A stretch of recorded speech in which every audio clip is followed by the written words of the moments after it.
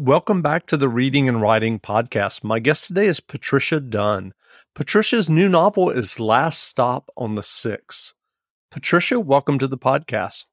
Thank you, Jeff. It's great to be here. Sure. Well, if someone hasn't yet heard about your novel, Last Stop on the Six, how would you describe the novel?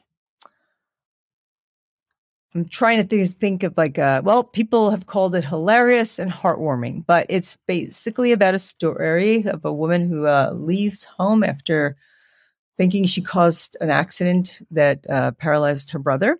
And she leaves and goes to LA and basically becomes an activist. That's the backstory. And then she's called home for her brother's wedding, which she has to face him and his family after 10 years being away. And it's all this mayhem, and it's an Italian-American family in Pelham Bay, the Bronx, which is the last stop on the six. Unless you live in Pelham Bay, then it's the first stop. So it's really, I guess, the overall theme is it's really, if you know chaotic families that are really loud, but there's lots of secrets and things they don't say, and can you go home is always that question. Well, you can, but you really have to manage expectations, or because what you think home was or what's going to be may not be what it was, and definitely not what it is. So it's kind of like, she couldn't save her brother. She thinks she's got to try to save him now because when she gets home to face him, he's also gone. And nobody seems to know or will admit where he is. So he's kind of taken off. So she tries to find him in this book and also figure out her place in this family that's bigger than life itself. So, and it's autobiographical to some sense. People ask, so is this based on your real story? And it's like, when I first started, it was very based on my family. And as time went on, and I put it in a virtual drawer because I started this 25 years ago, and I put it away, and then was encouraged by a writer friend, Jim and Han, who actually knew about the book and loved it and said, go back to it. And I think after all the years of teaching the novel and writing my first book and writing the book that first got published, I kind of could look at it and say, wow, now I know how I think I can make this work. And that was fictionalizing a lot more than I had originally. And that was not an elevator pitch, but anyway. No, that's okay. Okay. Well, novels aren't always easily digestible in terms of an elevator pitch, but that's fine. I'm curious, given that, you said you originally started working on it 25 years ago, do you remember the original idea or impetus that led you to writing The Last Stop on the Six? Well, the original was short stories. I was in my first workshop at an MFA program. My early 30s, and I started writing about these girls called the Banana Girls, and basically about girls from this neighborhood I grew up. They were fictionalized stories, but based on stories I knew. And was working on short stories, and then the following year of my MFA program, I really wanted to take a class with this writer who I loved. Her name was Lindsay Abrams, and I got in. I was so excited. And then I got a call that said, are you working on a novel? Because she's focusing this class on a novel, so no stories. And I said, yeah, I'm working on a novel. And I hadn't even thought about turning anything into a novel. But then once I committed to starting, it just went off. But I think that same summer, I got very caught up in, I had an uncle that was kind of disappeared in our family, long story, and I got very caught up in missing people in my family, and the idea of secrets in families, and especially when you think you know everything and then you find out, like, what? How did I not know about that? And so it just started from that point. And then I finished it several years later, and I did get an agent, my first agent, and she said, I love the book, love your writing, but Canada just declared it the death of the novel. And that was when memoir is really big. So you got a memoir in you? Because I can't really sell fiction right now. And I'm like, oh, great. So I, kept trying to get it out there. And then I eventually said, all right, put it in the drawer. And I had started something else that eventually was my first book that got published. And then went back to this about 4 years ago. And I don't know, probably cut 100 pages, a lot of other storylines that, when you're writing your first book, what people don't always, or what we don't believe is that we'll ever write another book often. So we put everything in the kitchen sink in there thinking, okay, I got to tell everybody the entire story of my entire world or this world.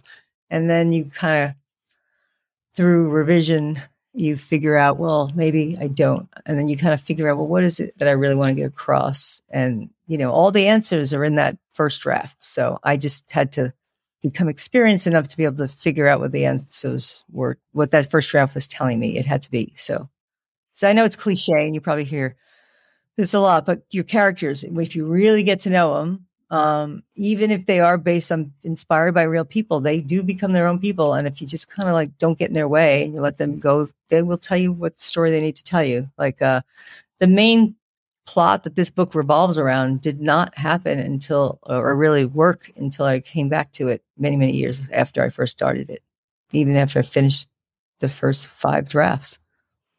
So can you tell me about your MFA program? What was that experience like for you?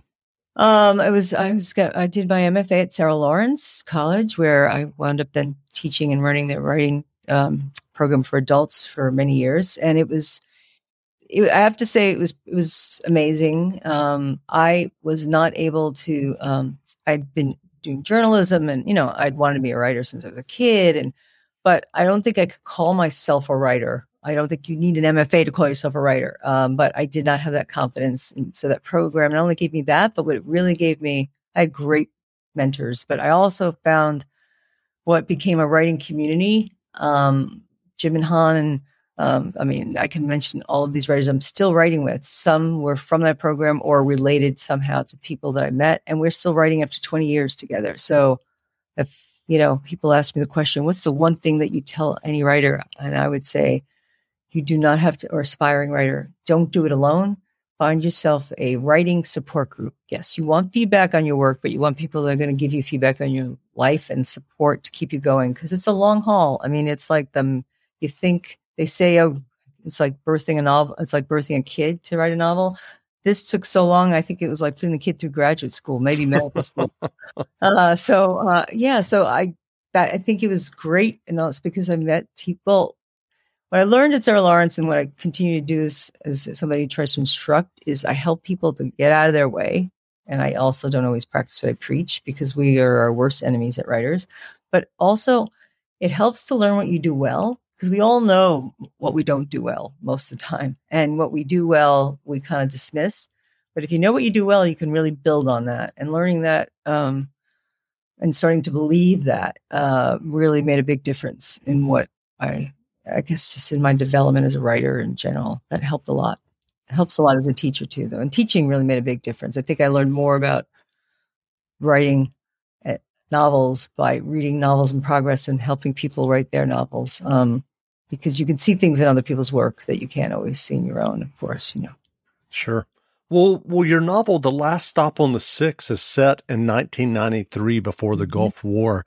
Why did you make that decision about the setting and time period? Well, when I did go to LA, not for the same reasons the character does, but I became a social justice activist. I didn't go out there for the Hollywood dreams. I went out there I wasn't, with friends. I didn't know really why I was going. I think I needed to leave New York, needed to leave home without knowing it. And then I was an activist. I was very much working hard at that time with the idea of the time the novel takes place, with the idea of believing that we could stop the first Iraq war from happening. And, we had tens of thousands of people that were protesting. But the news at the time was only covering the few people across the street, right, that were for the war. But I still believed up into that last minute that we were going to be able to stop this from happening. And we weren't. But I think that was important to me. And somehow it tied into this family of thinking that you could save people or you could make a difference. And I'm not saying that you can't, but I think sometimes we don't take the time to think about, okay, well, maybe I also have to think about how to save myself, that put the oxygen mask on first.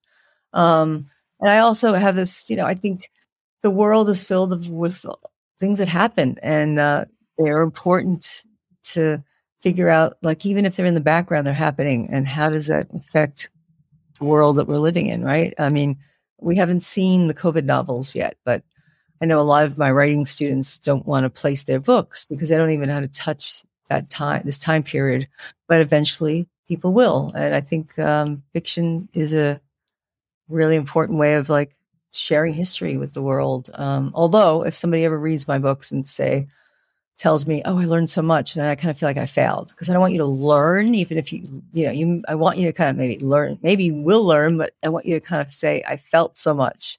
Right? I think that's the difference maybe between, like, if I was going to write a history book. So I guess it's historical in that sense, but it's just really like just placing it in a period that impacts this main character's life, right? So, and that was also very close to me too. So right before we're about to go to a war, she finds out her brother's getting married and she's got to go home for the first time in 10 years. And so she's still trying to stop a war. When her brother's he's gone when she gets there, she thinks he doesn't want to get married. And she tries to like stop a wedding. So, like it's kind of this cause and effect. But anyway, so well, are you writing another novel?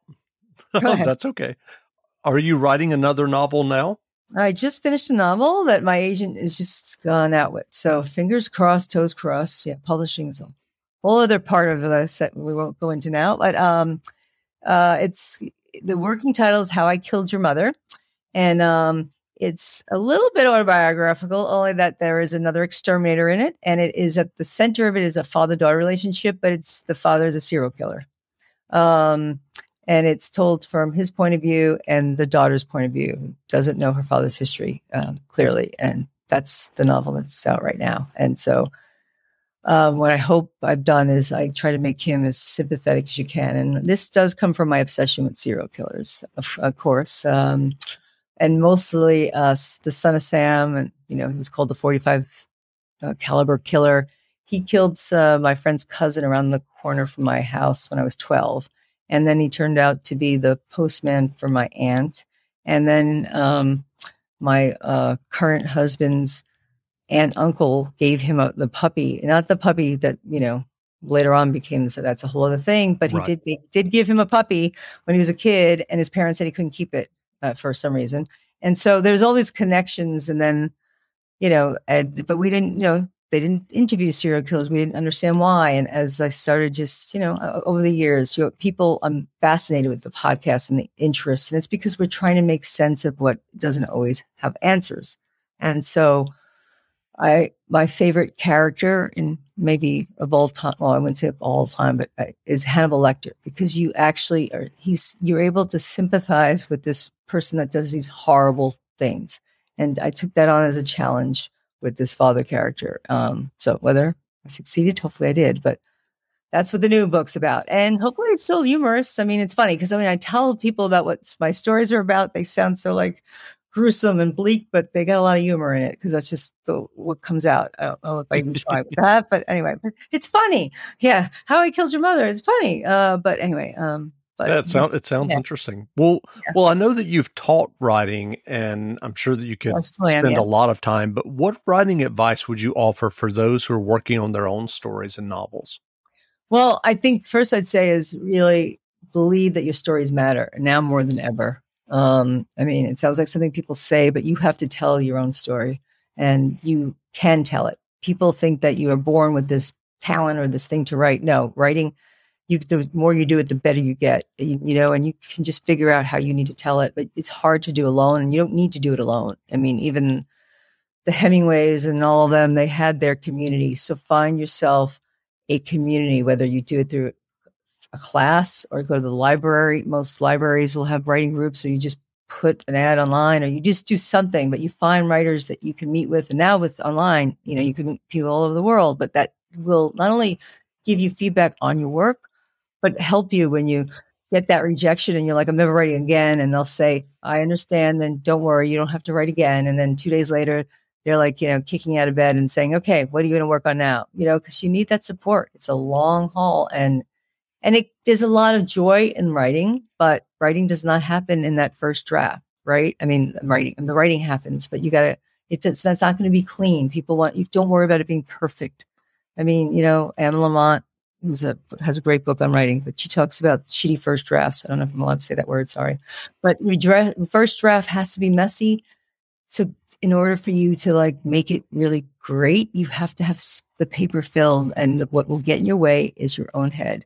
So I do a lot of timing. I just 10 minutes a day and you will have a novel written. I can't tell you how many people I have worked with that I've just made, right? 10 minutes a day and they get their books done, but you have to time it and promise yourself that you will not stop moving that hand or your fingers. And then you don't read back until you get to a point where you feel like, okay, I've gotten to an end. And then you can go back and do all the revision. But people keep stopping themselves. I mean, I think we do this because we're trying to sometimes figure out the story we're writing, but often we'll spend years on our first like 50 pages and they're going to be cut anyway. Well, so because when we get to the end, we realize, all right, that's not the right beginning. So find other people, you hear trust your instincts. And I think people should in most cases, but writers, no, don't trust your instincts. Find people you can trust because your best stuff you will throw in the garbage. Like they say Stephen King did with Carrie. And unless you have somebody like he did his wife, I should learn her name. I'm always saying the wife. Thank you. Okay. Tabitha King pulled it out of the garbage. You know the story and sent it in. And that actually launched his career, right? So you need people that will help you with that because often what you think is wonderful, like they say, your darlings, and it is the stuff you got to cut because it could be beautifully written, but it doesn't work with the story you're writing. So find people that really, though, aren't trying to write the story for you or just trying to give you feedback but they get you as a writer and they want you to write your story and your stories have to be told because if we're not going to tell our stories, who is, right? So, my family that I write about is a working class family and, I'm the writer in the family, but everybody in my family can write if they just believe they could. That's not what they choose to do, but I'm glad that I can actually that I got the support enough to do this, but it took me years and years and even an MFA before I can have the confidence. So, and then when I finally found a group of writers, they kind of help boost you up because you could be writing for years. You could have 20 novels and you're always done and you're going to still have those moments of doubts where you just don't believe in yourself. I mean, it's part of the artist like dilemma, right? We're all a little kooky and, like we feel like, yes, we're great and we're awful. We're great. It's all like maybe a little bit narcissistic, but anyway, but stories really have to be told and who's going to tell them if it's not us? Otherwise, somebody else is going to try to tell your story and that's not your story. So, but anybody can write if they want to write. And if you have no other choice, then you should do it, and you can get help to do it. I think, you don't have to love it, but if you have no choice, do it. So that was a lot of advice, but basically get support to do it. And I will add though, I used to tell people all the time, it was Grace Paley, who was a great short story writer. And I had the honor of hearing her talk a few times and she would tell people it's really hard to write, to get the story that you want to tell. It's the way you really want to tell it or as close as you can. So if you don't love it, do something else. And I would say at the beginning of my first class, I would always tell this to my class. If you don't love this, leave now. We'll give you your money back. And I was lucky because I probably would have gotten in trouble with the school if anybody ever did ask for a refund for that reason. And nobody did. But after teaching for a couple of years, a student came to me and said, and these are adult students, so they have a lot of careers, lawyers, doctors. I mean, they're doing a lot of other things. So they're really committed to this. And this woman said, I don't love it a lot of the times, but I have no other choice. And I realized, wow, that's more of the truth, at least for me. So if there's something that gives you no other choice, or it's like in your head that you want to write, but you're thinking about it a lot, then do it. Because if you have a choice and there are other things you're going to make you more happier, then don't do it. But sure, but if you don't have that choice and you don't have to do it alone, and I will tell people too, and you, I'm sure know this. We spend so much energy not writing, like more energy. If we put all the energy that we put into telling ourselves we can't write or why we can't write, or we wish we had the time to write, because you're never going to find the time. Life will always take over. But if we put energy just into writing, even just that 10, 15 minutes a day that we say we don't have, because there are real reasons why we think it's not like, but life will keep going. But if we put that energy there, you'd be able to write all the stories you need to write. And I am saying this as somebody that does not always and often take her own advice. So it's easy for me to sit in a chair and say this, but sure. It took me 20-something years to get this book out in the world. So anyway. Hi, this is Jeff, the host of the Reading and Writing Podcast. I wanted to tell you about an app that can change how you plan parties and celebrations at your home. Drizzly. Drizzly is the most convenient way to buy beer, wine, and spirits with delivery to your doorstep in under 60 minutes. Are you hosting a book club party and you need a couple of bottles of wine? Well, keep in mind Drizzly. Or do you and your friends make cocktails based on your favorite book characters or novels? If so, again, use Drizzly. That's DRIZLY.com. Drizzly is the #1 app for alcohol delivery.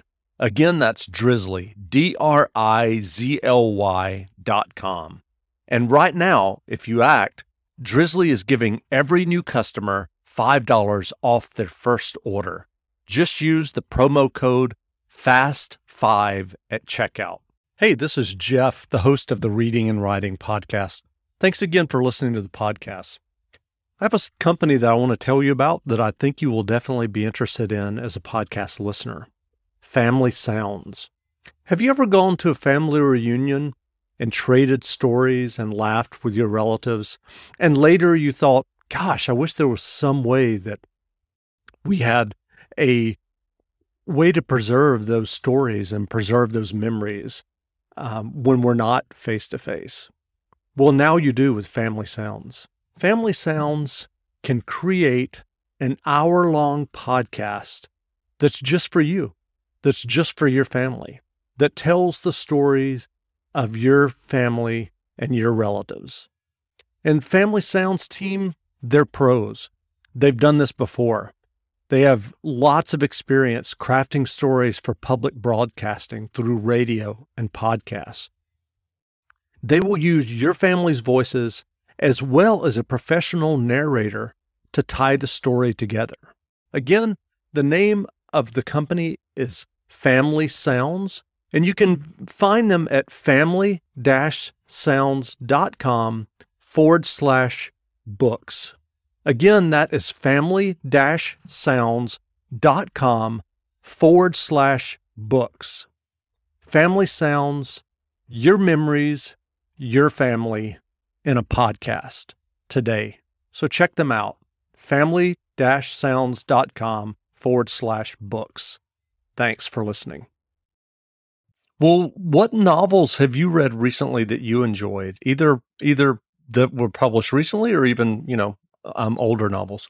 Well, it's funny. I just had to do something for LitHub where they wanted to know novels that had family secrets, because I do love books that are about like families and that are complicated and that are messy. And one author, Jim and Han, she has another book that will be coming out, but she wrote a book called A Small Revolution, and also the backdrop to the revolution, the student uprising that happened in 1985 in Korea, but it happens in the States. And, and why I love it very much is that this main character makes a lot of not such great decisions because of really the secrets in her own family.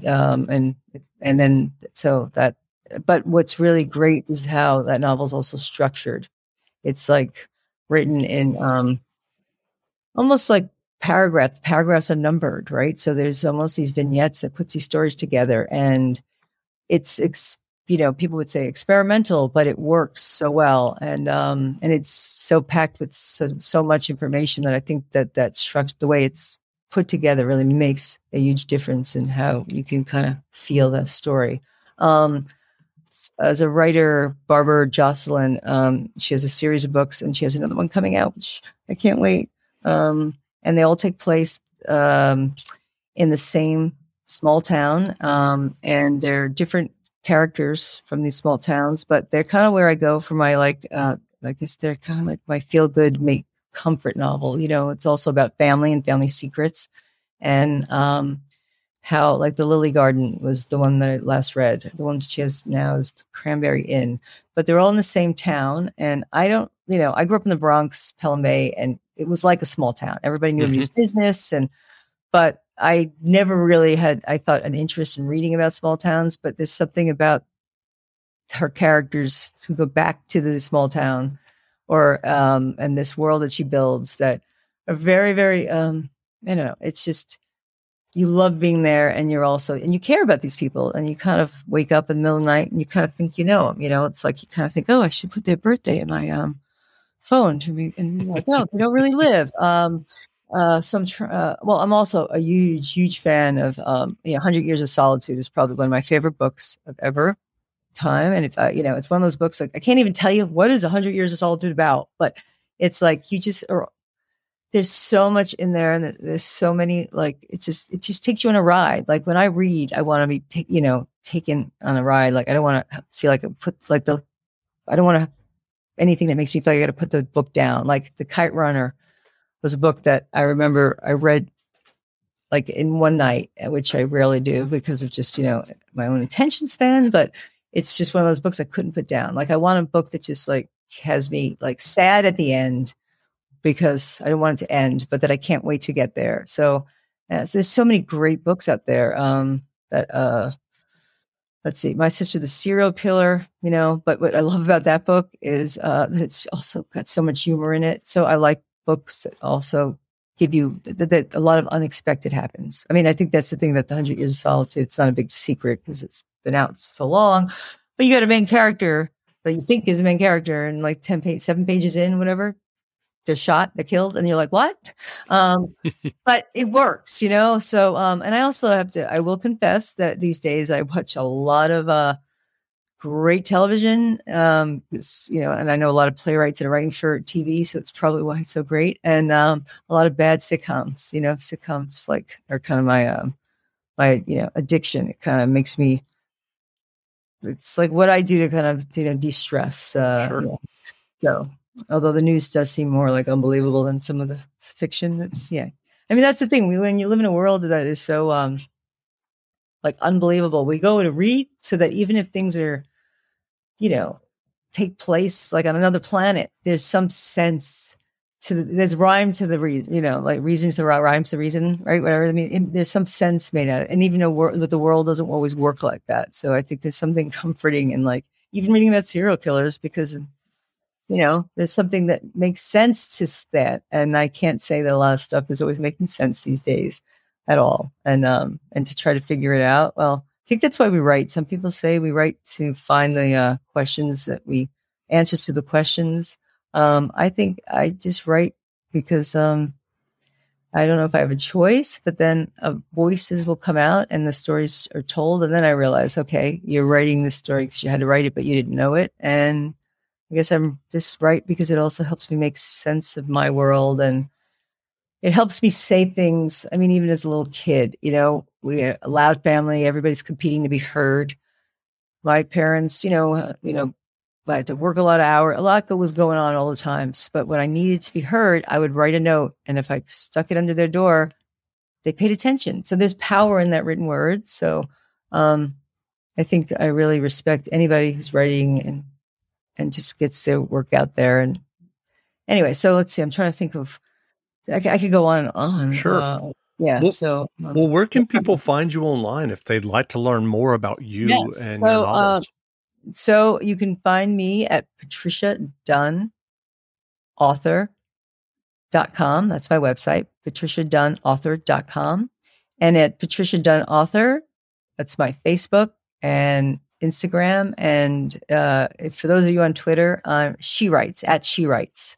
But basically, patriciadunnauthor.com will give you all of, more than you probably want to know about me, but it'll tell you about my books, my teaching, and all the stuff I'm trying to like tell you to come to and sell you and all that. That's the hard thing. You always got to promote, you're promoting your work and you're like, I'm very good at promoting everybody else. But when it comes to your own stuff, you're like, I don't want to talk about my own stuff. Can I talk about somebody else? But we're all like that usually. But my website will like at least give people a start. And I have an email. If anybody, I also have a newsletter that's called How Not to Write, which basically I just give people a lot of advice on how not to write. It's a little twist there because then I give you some writing things, but I also share people's stories and what they do to avoid writing. I remember I spent a month this summer microwaving dirt because I got into gardening and plants.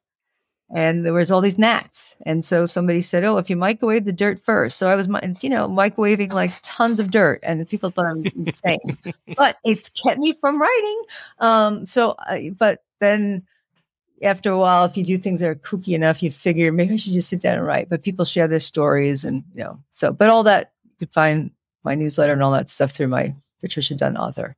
Great. Well, again, we've been speaking with Patricia Dunn, author of the new novel, The Last Stop on the Sixth. The novel is available now, so go buy a copy. And Patricia, thanks for doing this interview. No, thank you. It was a pleasure.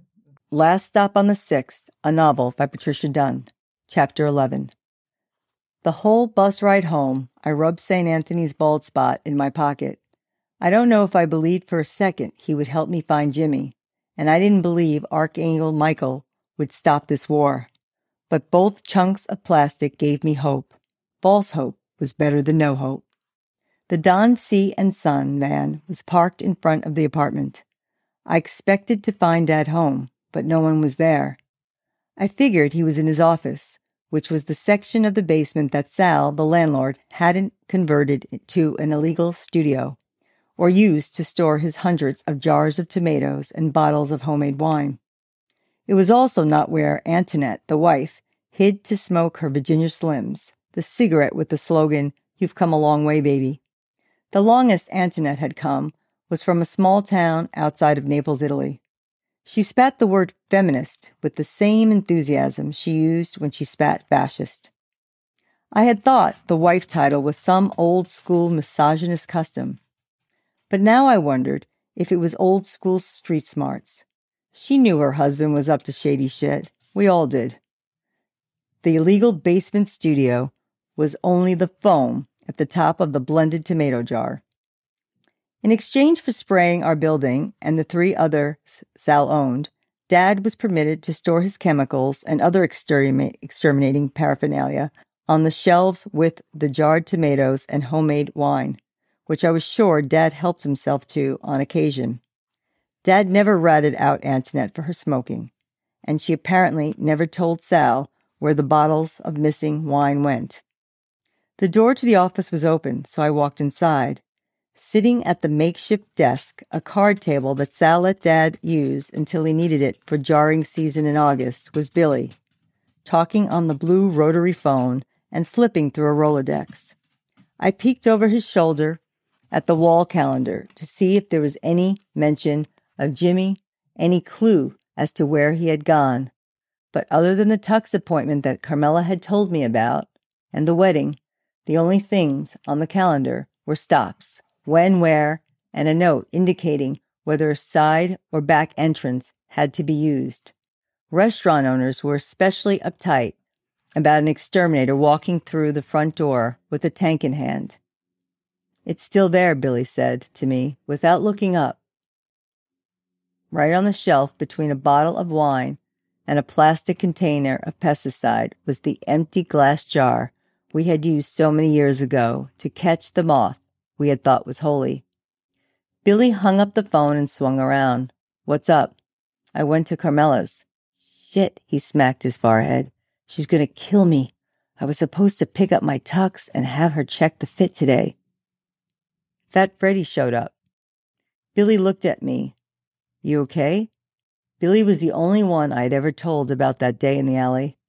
I made him cross his heart and swear to die if he told anyone, even Jimmy.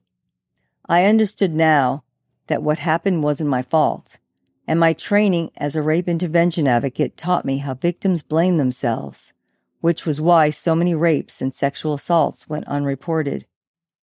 I had blamed myself, and maybe I still did. I knew Fat Freddy was an asshole, and still I followed him into the alley. "You okay?" he repeated. I nodded, but we both knew I wasn't. What did the fat fuck want? "Jimmy." "Oh." Billy swung back to the Rolodex. "He said Jimmy better show before it was too late. Does Jimmy owe him money? Is Jimmy in trouble? Is that why he ran away?" I swung Billy's chair around to me and knelt in front of him. "Please talk to me." Billy stood, pulled me to my feet, and hugged me. If I weren't shaking so hard and afraid that if he let go, I would crack into a trillion tiny pieces, I would have pushed him off and demanded he tell me what kind of trouble Jimmy was in. Don't worry, Jimmy knows what he's doing. Trust me. He whispered in my ear, and to the rhythm of the steam radiator, Billy held on to me, swaying side to side until he knew I could stand on my own. When he stepped back, he took one of the metal tanks from the shelf, and to test the hose, he sprayed into a corner. The smell of a skunk farting rotten eggs brought back memories of the days Dad and I exterminated together. When we were working stops, it was about the job, killing roaches, setting mouse or rat traps. It was about us. Billy slipped into the gray overalls with Don C. and Son embroidered in red on the back. Exterminating had too many letters to fit. Besides, it also cost $5 a letter. I insisted he let me help him lift the green camping-size pack with the filled tank over his shoulders and onto his back. Who are you going to call? I asked. I ain't afraid of no ghost, he smiled. But it was clear he was working hard at it. Catch you later. I pulled his strap. Let me come. I got this, he said. I know you do, but it'll be fun. L.A. has warped your idea of a good time. I smiled, and I was sure he could see I was working hard at it too. You can tell me you don't want to be alone. It's okay. Thanks, I said. But for the first time in all the years that Billy, Jimmy, and I had been friends, nothing felt okay between us. Not the way it had been when we hid in the space vent so Dad wouldn't find Jimmy and force him to go on another audition, or when we played stickball on the street until one of the Spaldings hit a beach chair lady in the leg, or hung out in the park drinking and laughing our asses off. We were inseparable. We finished each other's sentences. We started each other's sentences, too. Conjoined at the soul, the beach chair ladies would say, only it sounded better in Italian. The van was gone. Fuck, I can't believe it, Billy said. You think it was stolen? Fuck, fuck, fuck, he shouted. Watch the mouth, Mrs. Bellini called down from the window. Billy waved her an apology. I held back from giving her the finger. Everyone always cussed, but it was only Billy, Jimmy, and I who were called out for it, the Americans and their wayward friend. Excuse me, Mrs. Bellini, I called up to her. Is that Miss Hollywood? It's me, Angela. You got so skinny. This was both an insult and a compliment. How are you? If I didn't ask, it would have been written on my gravestone, here lies Teresa Angela Campanozzi. On that faithful day, she didn't ask Mrs. Bellini how she was. May her soul burn for all eternity. My bunions are Florida grapefruits. Sorry to hear that. What can you do? Did you see the van? Your father drove off 10 minutes, maybe. Thank you, I shouted. See, Billy, it's okay. Billy took hold of my shoulders. It's anything but okay. What are you talking about? Not near the elephant's ears, he mouthed to me. Billy waved goodbye to Mrs. Bellini, and I followed him in silence, the 7 blocks to the train.